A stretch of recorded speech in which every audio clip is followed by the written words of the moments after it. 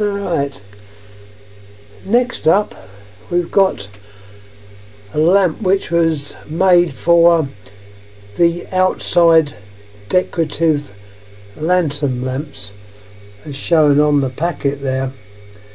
This one's branded Normalux, another name which is new to me, although I've had the bulb for ages. It's just that I haven't hooked it down from that shelf. Anyhow, it's a Normalux 100 watt 240 volt long life. I know these type of lamps originally were made by a company called Normalux, or that was the name that was on the lamp. They weren't made by Normalux, that was just the name on them. Not too sure where they were made. They weren't made over here, I don't think. Anyway, that's the actual bulb, but these, I believe, their life was quite long, because there was a house near here which had one of these lights in the garden, and that was on sort of continually, and the bulbs got quite blackened, so it's it lasted a long time. I actually had one here at one time working, and that lasted for ages. But this one's brand new. There's the box it comes in, as shown in the picture, which also shows the arrangement of the filament. Screw base. Now let's have a look at the bulb. As I say, these are just short little videos, so it keeps it short and hopefully interesting. You can see the filament there. I will light it up. It's what's called a rough service filament, which means it's drawn out into a long length to the filament, single coil. They don't light up particularly bright, so they run the filament a bit cooler, so that makes them last a long time. But as you can see, the supports are all there. To my mind, it's well made. It's got a very large envelope. Put it on my hand, use my hand to see the actual measurement of things. It's quite large and quite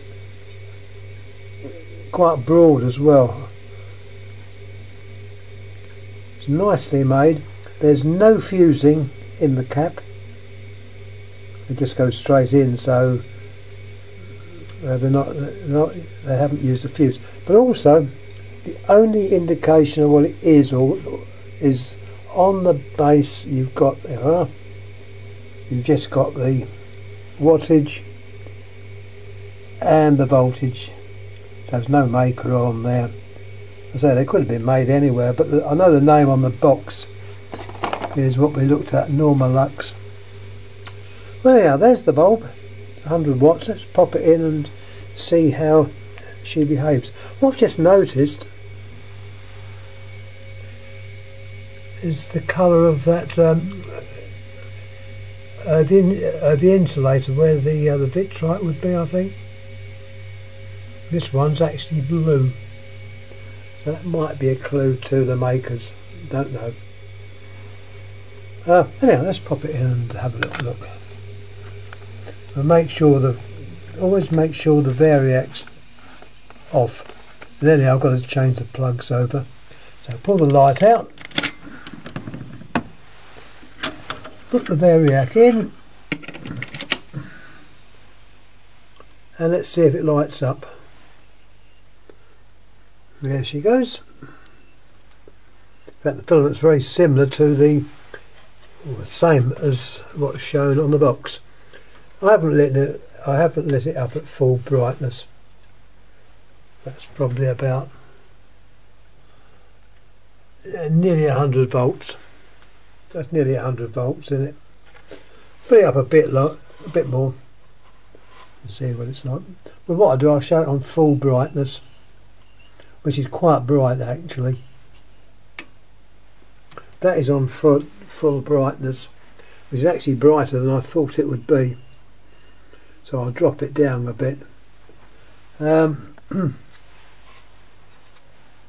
So there's the lamps for the outside decorative lanterns which you have fixed on the side of the house, or like the picture shows, a lamp standing in the garden. Yeah, once again, thanks for watching. Any comments please make. I'm still trying to get these ones on Lighting Gallery. I'm not having much luck. I don't know why they don't work. Sometimes they do and sometimes they don't. So I will upload onto YouTube and see if I can get it to work on Lighting Gallery. Anyhow, once again, many thanks. Any comments please make, please subscribe and do all the things you do on YouTube, and thank you all again. Thank you.